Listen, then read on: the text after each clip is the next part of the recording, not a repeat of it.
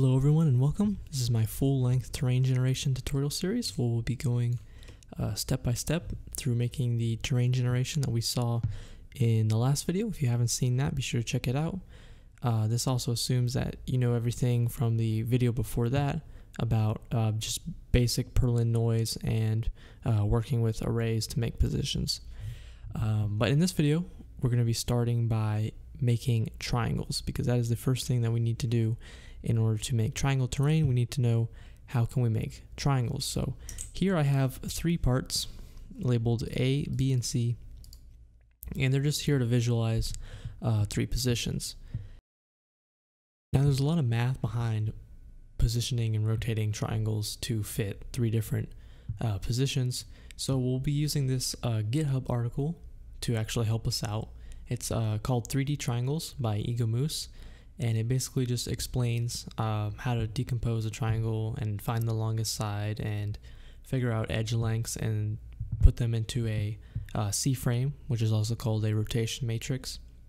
Basically figures all that out and puts it into a function called draw 3D triangle. And if we scroll all the way down, we get this optimized version that we'll actually be using. So if you want to read this on your own, go ahead. But we'll just be copying this section of code right here, and we'll be going over to our studio and putting this in ServerScript service in just a script for now. And the only things that I'm going to change are I don't want to pass in, so the input parameters are A, B, and C, which are three vector 3 positions. These two, W1 and W2, are wedges that you can pass in if you want to. And the parent is where those wedges will be parented to. I only care about these first 3. So my wedge 1 and wedge 2 will always just be a clone of this wedge, and my parent will just always be workspace. So I just get rid of these 3. And I just have to go down to parent and change that to workspace. And same thing for W2.parent. This now has to be localized. Same with W2. It will always be just a clone of the wedge, so I can get rid of the W1 OR and the W2 OR. And there's a little typo right here. We need to change edge to, it's supposed to be wedge. And that is, of course, in reference to the variable right here. So that's what my draw 3D triangle will now look like. I can go ahead and drop a couple lines and then minimize this function so we don't have to worry about that anymore, and we can start using it. Now all we need to do is, in order to use our draw 3D triangle, we need to get 3 positions. Luckily I have 3 parts right here, so let me get the 3 positions of those 3 parts. Local A, workspace.a.position, and then same for B and same for C.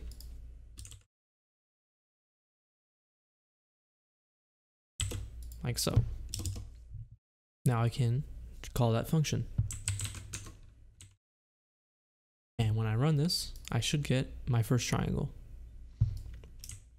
Now we have our first triangle. We're going to make this a little bit more fun. We're going to recreate this GIF right here by having it continuously conform to 3 positions as they move around in runtime. So what I'll do is I'll index that, or indent it rather, and put it into a while loop. I'll give it a wait.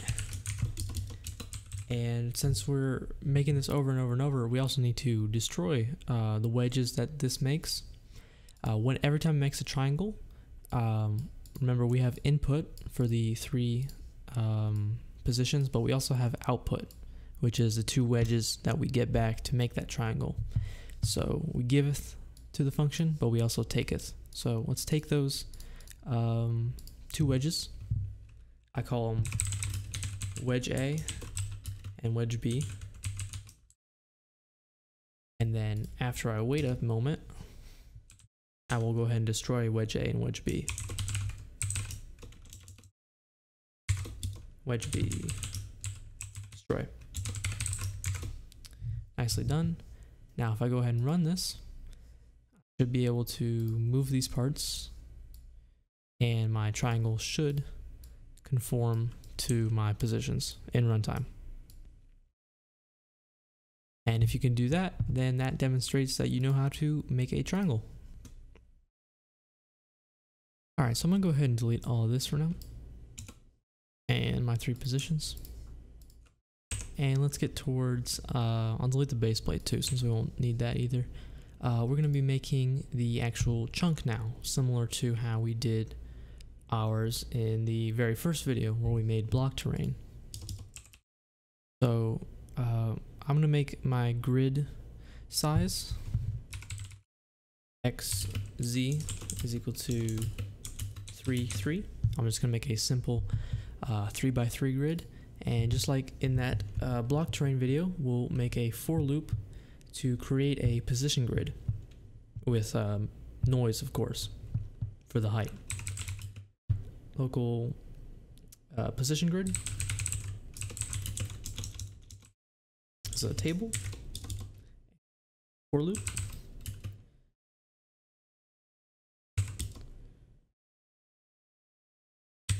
so making a column for every x, or a row, however you want to see it, and then for all the z, make a height or a position. Grid sub x sub z equals vector3.new. We'll go ahead and do x times 5. For the height, we'll use our noise. X divided by 10, z divided by 10, and z times 5 for the z. All right, so now we have a position grid. And one thing I want to change from how we normally do it and how we're going to be doing it now is that instead of starting from 1, we're going to be starting from 0.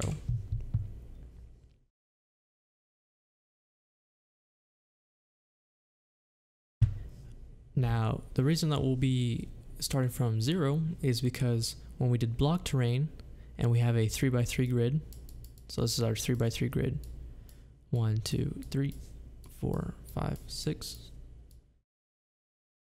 we get 9 dots like that. And when we have a 3x3 grid and we were making block terrain, I just went ahead and put a block on every position, like so. And you can quickly see here that if I have 9 dots and I have a block for every dot, I will have 9 blocks. The difference between blocks and what we'll be doing now is that in order to make triangle terrain, I need a position, but I also need its 3 adjacent positions. And I'm going to be making triangles in between them, and they're going to look like this. So this will be one triangle, and then this will be the other triangle. So I actually need 4 positions in order to make one, not just one. So if I have a 3x3 grid like this, and I try to make triangle terrain, you'll see that I actually only have 1, 2, 3, 4 squares, and this is essentially a 2x2 grid. So instead of starting from 1, I'm going to start from 0, and I'll essentially get a 4x4 grid.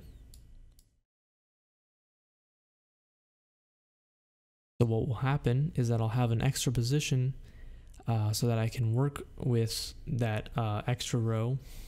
And so my 3x3s will become 4x4s, 4x4s will become 5x5s.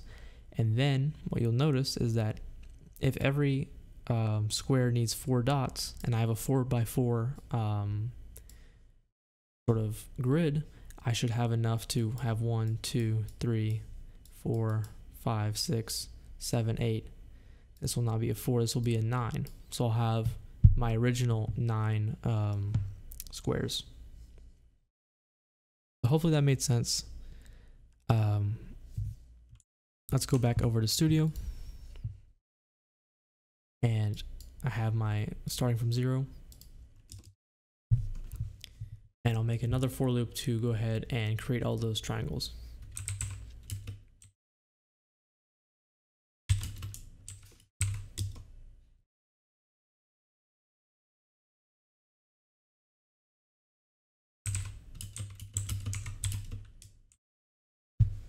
And then on my for loop that actually creates those triangles, I want to iterate from 0. I want to start from 0 just like I did here, but I don't want to go all the way to x, and I don't want to go all the way to z. I want to go to x minus 1 and z minus 1 respectively.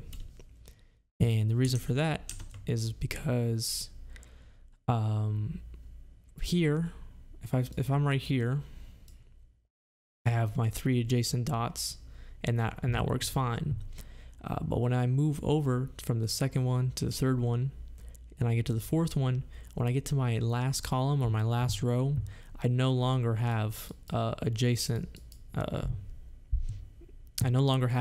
positions, because I'm not making terrain here. I'm just making terrain inside this area right here, this 3x3 grid. So that's why we iterate from 0 to x minus 1 on the triangle terrain. Let me actually make those triangles. I need to get my positions in order to make my triangles, right? So our A will be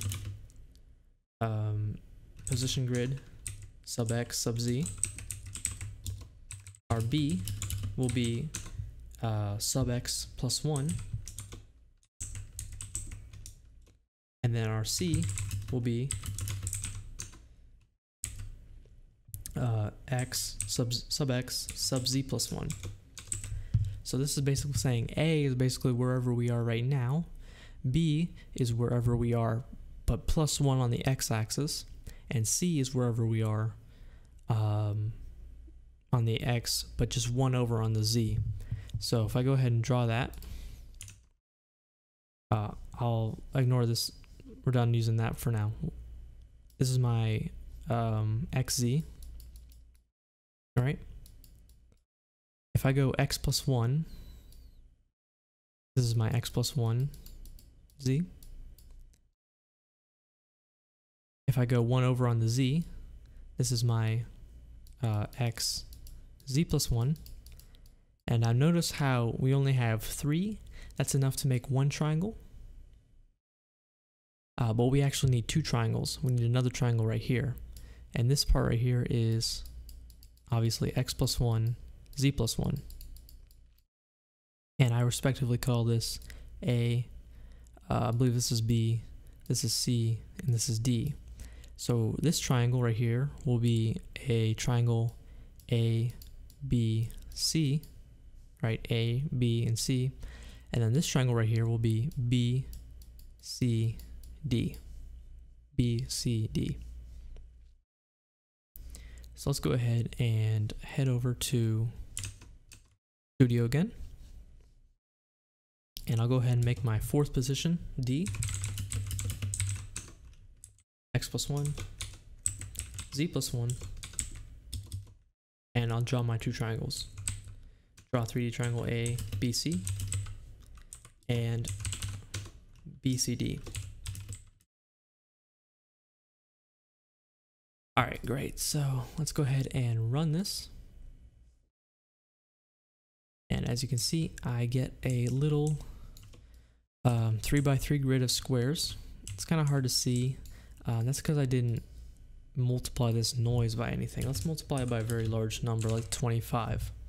So this one actually has a little bit of a bend to it. There we go. So now we have some kind of like, looks like a side of a hill type deal. Anyway, it's a 3x3 grid. You can see the squares in the lighting, and each one of these squares is made up of 4 wedges. Of course, the 4 wedges come from 2 triangles, and then each of those triangles have 2 wedges inside of them. So every square will have 2 times 2 wedges, which is 4. So we have 9 squares. 9 times 4 is 36. So we have 36 wedges making up this tiny little piece of land right here.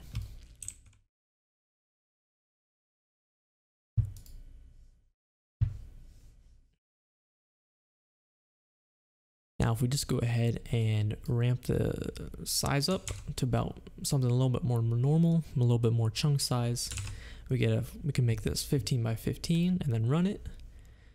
There we have it. We should now have our first triangle terrain chunk, and it looks Shape-wise, it looks all right. But that's all this tutorial is supposed to be, just making the triangles, just making a single chunk and trying to get the basics of that out of the way.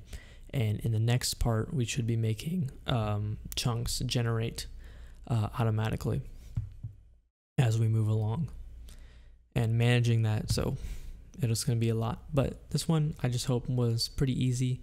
The next one will be a little bit harder, but after that it's going to be really easy, and we'll have a finished terrain hopefully sometime soon. So I'll see you guys in the next part, and let me know if you have any questions. Until the next one, I'll see you guys later.